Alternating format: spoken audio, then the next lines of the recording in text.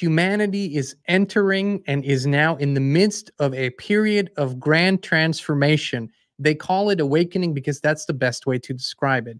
Now, when that awakening is absolutely sovereign and free, then it's game over for any control mechanism. Over.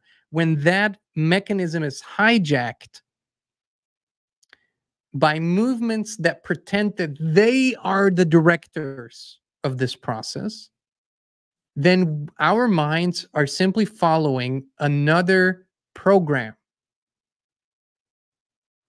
Do you give yourself permission to be sovereign?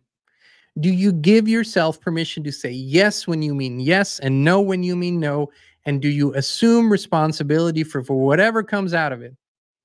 Okay, I said yes. Yes led to this.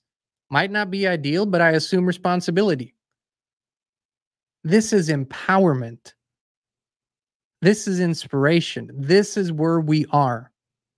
So the inevitability of the fall of this system, of the fall of the empire, of the fall of a control system and a grid and a matrix grid that's been in place for eons, the end of all of this is born from our sovereignty, but not just over this body. Spirit. That is the key. Spirit. And this is where I'll leave it, my friends.